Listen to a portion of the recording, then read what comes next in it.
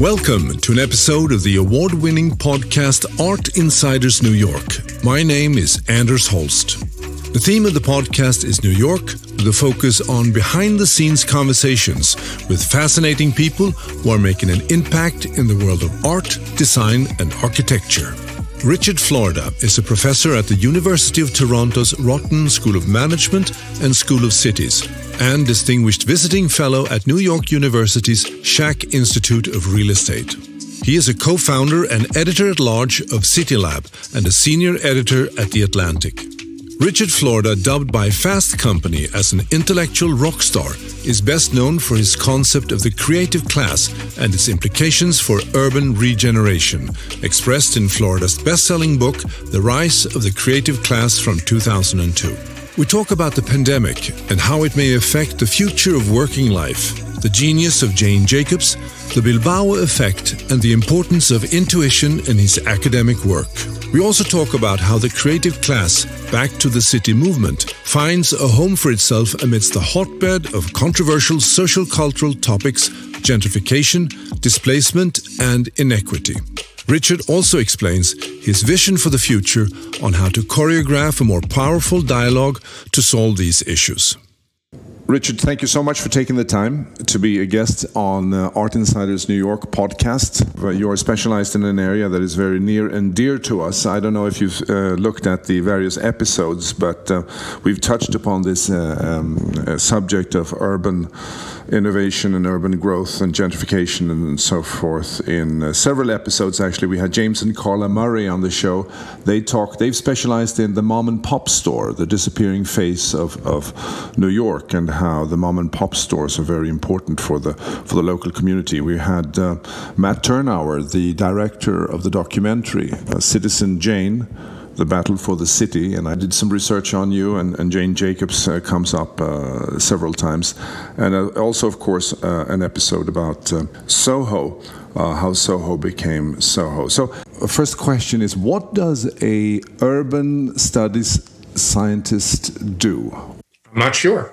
And that's the truth. I'm a kid from Newark, and if you guys know Newark, it's a city outside of New York City that's been very depressed. It had a very big urban crisis.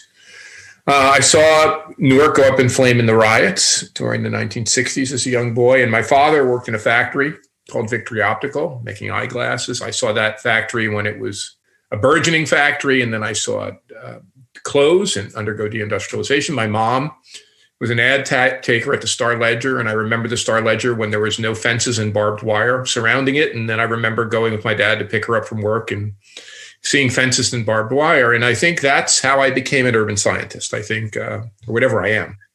I just became, as a young boy, when I wasn't playing rock and roll guitar, blues rock guitar, I was interested in cities. And that became a lifelong passion. And to be honest, Andres, I was a guitar player. I was in bands.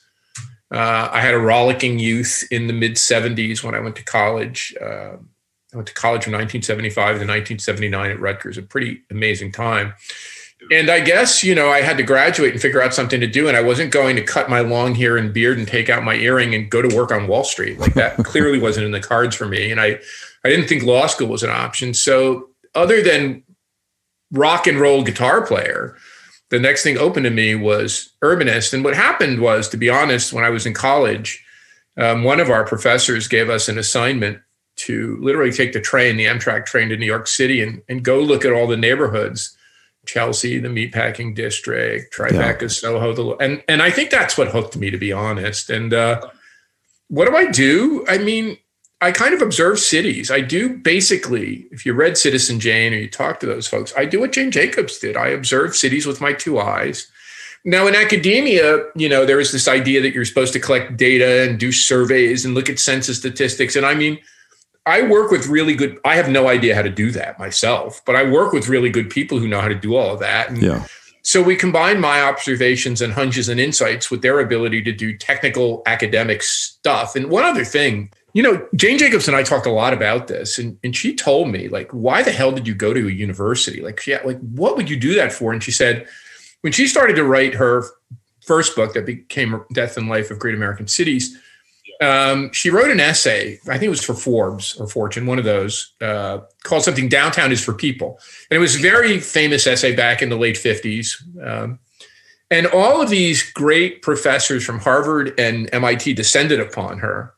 And they took her to lunch at 21, which you said was great. I got this great free lunch out of them. And they said, you need to do surveys. You need to look at data. You need to come to Harvard. You need to work with us. And she said, oh my God, if these people talk to me in this kind of condescending patriarchal tone, can you only imagine what they do to their students? And her point was, you didn't need all that bullshit. Yeah. You needed to observe cities in real life with your own eyes and kind of figure out what they're about. So that's what I've tried to do. I've tried to be more like Jane. I see. Well, we all love Jane. She was a genius, and a lot of what she talks about is something that resonates with us now that when we walk the streets of New York. Now, The Economist has described you as close to a household name as it is possible for an urban theorist to be in America. Esquire included you in the annual list of the best and the brightest, and Fast Company dubbed you an intellectual rock star, the prophet of placemaking, and the king of downtown revival. And someone said the patron saint of the avocado toast. What is that about? Yeah, I've never had avocado toast. I like burgers and breakfast sandwiches. But look, it's probably stemmed from the fact that I wanted to be a rock star when I was a kid. And I'm not a traditional academic. I'm from Newark. I'm from New York. I grew up in New York and lived in New York in the 80s. And I have a different demeanor, than most. When people meet me, they go like, you don't look like Richard Florida. Like, that's really interesting. Like, you don't look like and I'm older now, but especially then, like, you're younger than we thought. You look different than we thought. Yeah. I don't know. The other thing is, I think because of playing rock and roll, I developed the ability to communicate. I'm a terrible singer. I'm a good guitar player, but I had to sing because no one else would sing. So, being a lead guitar player and front person in a band helps you learn how to communicate. And I also think being a professor, lecturer helped me learn how to communicate. I think I'm actually I'm not a very good writer, actually, although I've written a lot. I'm a much better verbal communicator. Yeah. So I think that when I wrote Rise of the Creative Class, which was like my 5th book, by the way, not my first book, all the others were miserable failures. And I think that gave me a platform to communicate. And that my ability to communicate meant that real people wanted to hear what I said, or mayors. And that created a platform for me and led to all of that. There's a fellow named Paul Glastris who you didn't mention. He was editor of the Washington Monthly. He still is editor of the Washington Monthly. He's a brilliant man. And he read The Rise of the Creative Class before it was published back in 2002. And he put an essay in his magazine, the Washington Monthly, which was an extract of that book. And it's really it's not me, it's Paul that made that book a bestseller. And the headline was not The Rise of the Creative Class. It was Why Cities with Gays and Rock Bands Will Win the Economic War.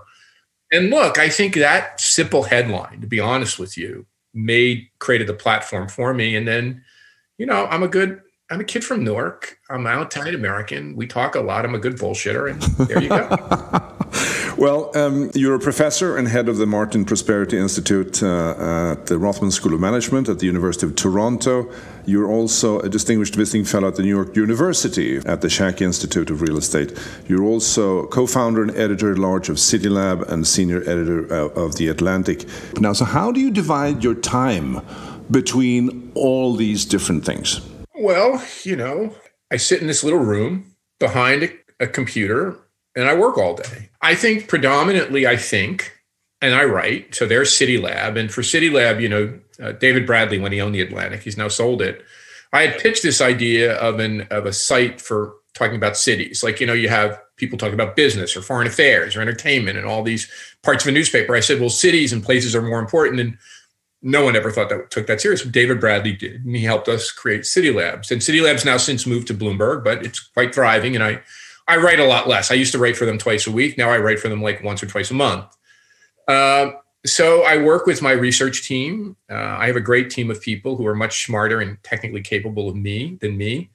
Then we write academic papers or book chapters, and they kind of run all of that and talk to the editors, and I'm helpful and thoughtful and help create. So I run a nice research team of that at the University of Toronto. I teach classes, and increasingly I teach them over Zoom. So there you go. I'm do this, and we invite people from all over the world and to come talk to our kids, our MBA students, or at Shack, our Masters of Real Estate students. With the creative class group, I've been around a long time. I've been doing this for 3 or 4 decades. And over 3 or 4 decades, if you're not a complete asshole, you kind of develop a Rolodex, if you will, or an online Rolodex or a network. And mayors have come to trust me. These people they call economic or urban developers, they've come to trust me. So with the creative class group, I do 2 things. One, I give speeches. I used to go to places, and maybe in the fall, I'll go to places again and give speeches. Yeah. Nobody tells me what to say. I say whatever the hell I want and talk about these things. And then, so I do this. And then the second thing I do is I do some strategic consulting. Well, I don't do a lot of it. We don't do big consulting projects. I tend to work with family foundations or university presidents, less with cities, but occasionally with cities, sometimes with really interesting corporations. And I do this. I give them advice on what they should and shouldn't do and what makes sense and really what the pitfalls. So that's really how I organize my day. Yeah. And I have to admit, it's a lot of fun. And right now I just sit in this third floor room and do it from here. Yeah. The first time I came across your work was I'm on the board of the American Friends of the National Museum of Sweden, and we were having a board meeting and we were talking about the impact of culture and economic growth. And someone mentioned the Bilboa Museum, of course, and they said that you should really read Richard Florida's book. That was the Rise of the Creative Class. So the Bilboa effect, I mean, that's an incredible thing that you realize that it has nothing to do with factories or infrastructure. It has to do with basically an investment in intangible assets in a way. I mean, there's a museum there, there's a building there designed by Frank Gehry, but it's this mechanism of attracting people, creating a magnet. What is your view on the Bilboa effect as it has been described? So I'm a big fan of Sweden.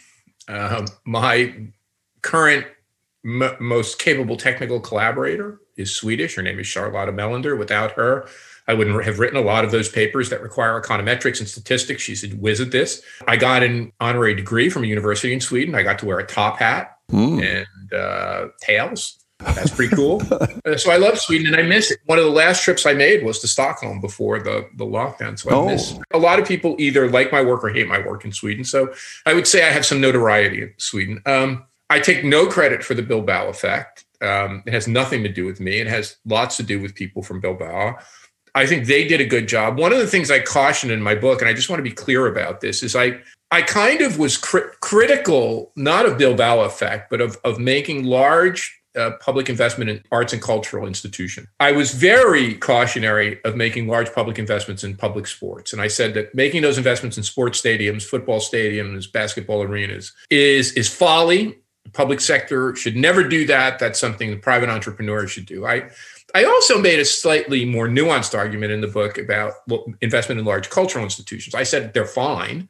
And if philanthropy wants to invest in them, that's good. But I would caution large-scale public investment. And the reason I said that is I think the public investment is better served is direct investment in the arts and cultural community. And I called distinction between arts institutions, large-scale institutions, which I called in that book the SOBs, the symphonies, operas, and ballets, and the investment in actual working artists. And I said at the margin, it would be great to invest more in actual artists. And the other thing I said is that it's best to invest in what I called street level arts and culture. So instead of investing in the arts and culture of the past, nothing wrong with that, but putting precious public dollars, we're better off activating the ongoing street level arts culture. But by the way, just to be honest, I have no business talking about arts and culture. And really in the book, this is a very short section of the book, like a 500-page book. And I was just speculating at that time about the role of arts and culture in creating a creative firmament. And to my great luck, a lot of people in the arts and culture community kind of embraced my work or thought it was reasonable and talked about it, but I didn't have them as a target audience. I was really talking to city leaders and mayors. So I think it's as a failed guitar player and as a failed musician and knowing how hard music is and not being very good at it or good enough at it, to be embraced by the arts and music community was a big deal to me. And it's still, to be honest with you, like, I really don't think of myself as an urban, whatever you called me, or urban academic. I think of myself as a guitar player. Like, that's my identity as a kid. I think your identity as a kid is what you carry forward as an adult, and it never goes away. So even though I don't play my guitar very much and I don't even have calluses, I play a couple times a year. Like, you put me in a guitar store, I kind of feel more at home in a guitar store than I do in a bookstore. And that's really odd to me because guitar is not my career, but it was my identity as a kid. And I think I still carry that forward. So to be embraced by the arts and music and cultural community was a big schmear to me. Yeah, but maybe that also enables you to see things that other people don't see in your research, in your day job. So that's my only advantage. There was a bright guy who hired me at the University of Toronto. His name is Roger Martin. He was the dean of our school, and he said something to me, and I've since heard it from others, that, Rich, you're really intuitive. Lots of people can take an intuition, or what he called a heuristic, and turn that into some kind of technical specification. But I've since met with like leading biologists and physicists, and we talk a lot about, Jane Jacobs was better. She was like a quintessential intuitive. I think that my only advantage or my only skill is this intuition. I have intuitions, or the ability to put 2 different or 3 different things together that's somewhat unique.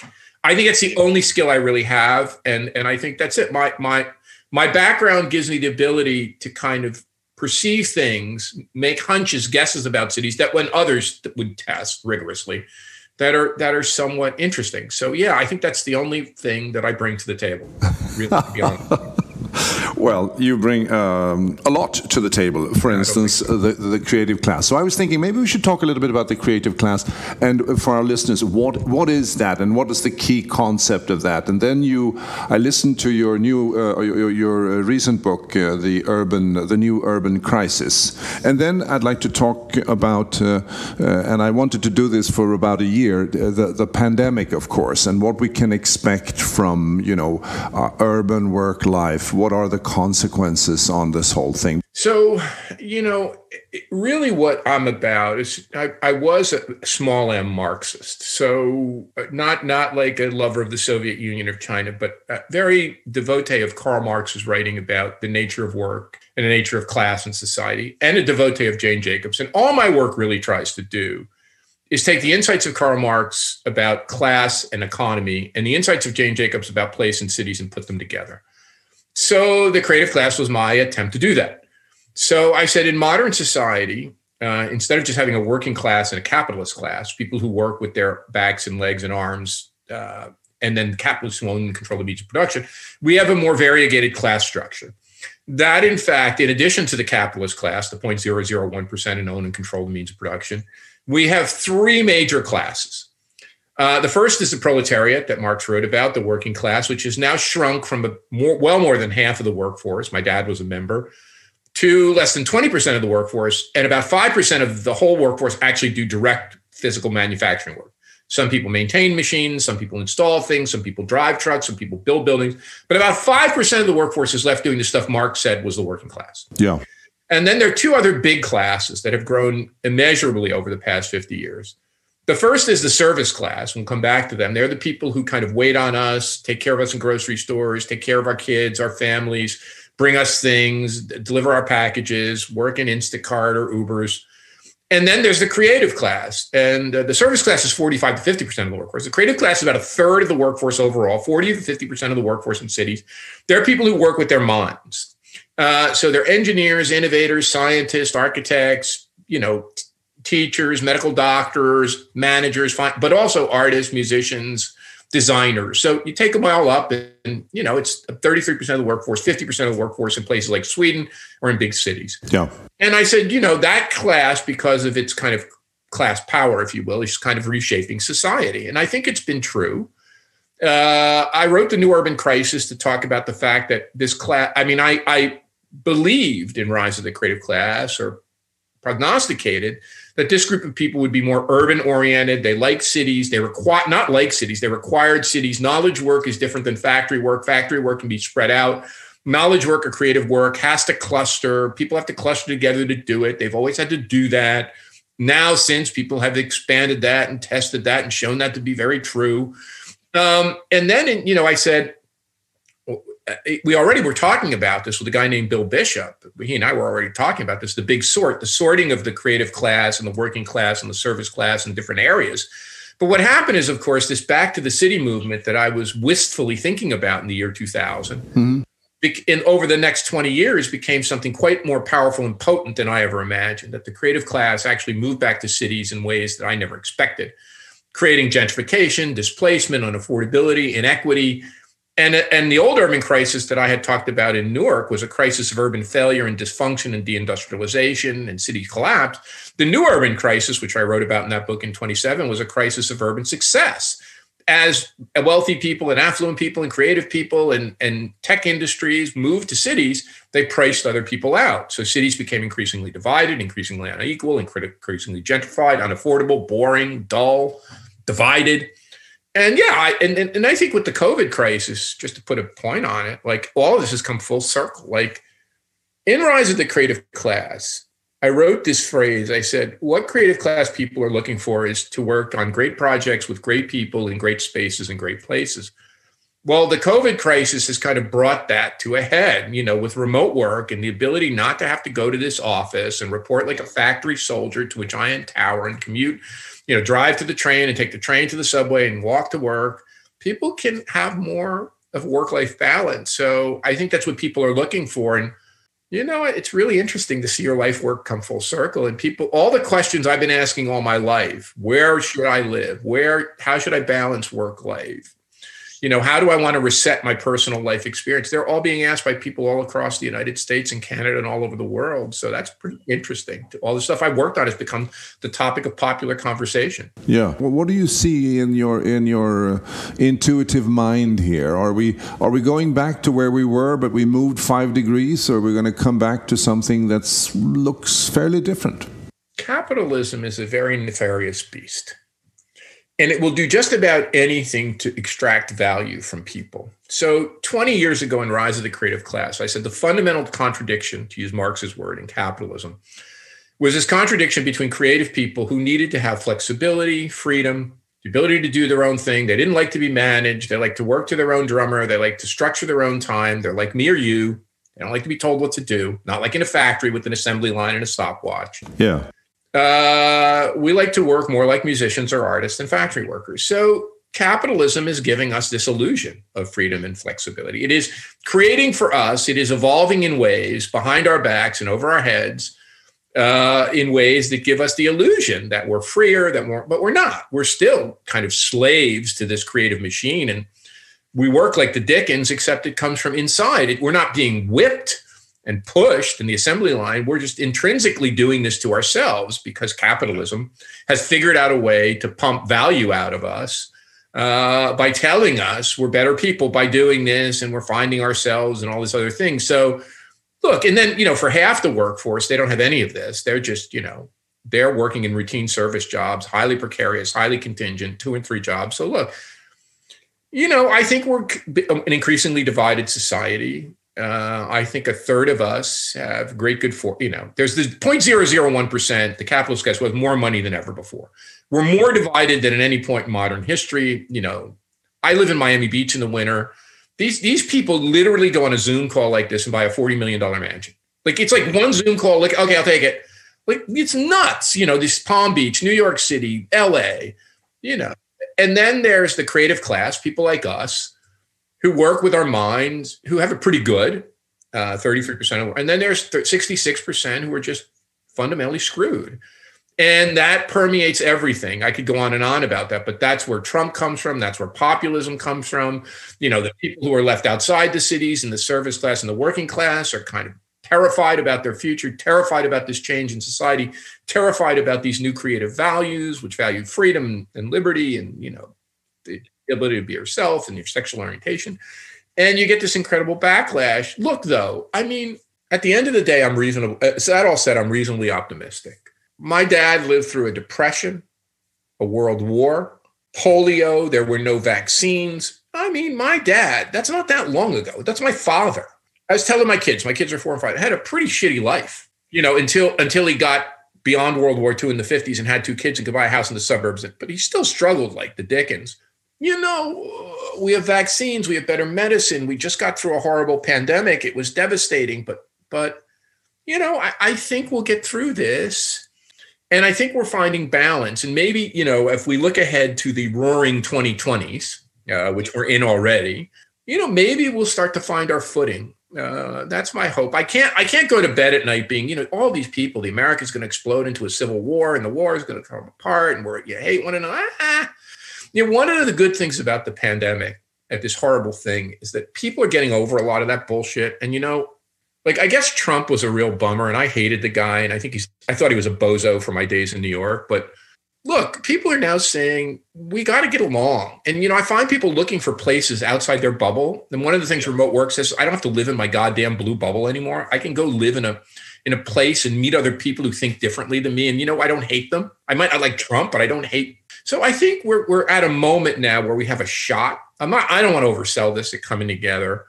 And that gives me some hope. And whatever time I have left on this planet, I'll devote to have that. Now, the other thing, just to be honest with you, all this bullshit is magnified at the national level. But when I talk to mayors, I have my own podcast called The Mayors. I have Republican mayors on all the time. I don't know they're Republican. I think they're Democrats. I think all mayors are Democrats. And then the person tells me they're Republican.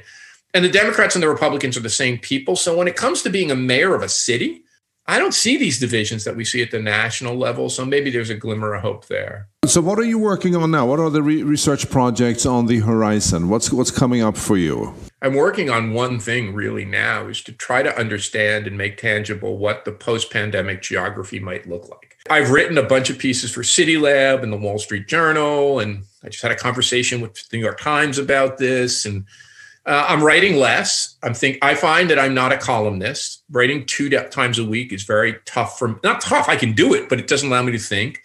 I'm stepping back and I'm spending a lot more time talking to city leaders because there's just a real demand about what this post-pandemic, not just city, suburb, rural area geography might look like. And that's really my project for the next time. I think what I'd really like to do is, I think there's one thing that I'd really like to accomplish. I think I did a good job of kind of communicating my field to the world and writing books that did that and then encouraging others to do that. I think I did a good job with CityLab, creating a kind of journalistic platform and spurring a rise of a big generation of urban journalists who are terrific. Some write for the Washington Post, the New York Times.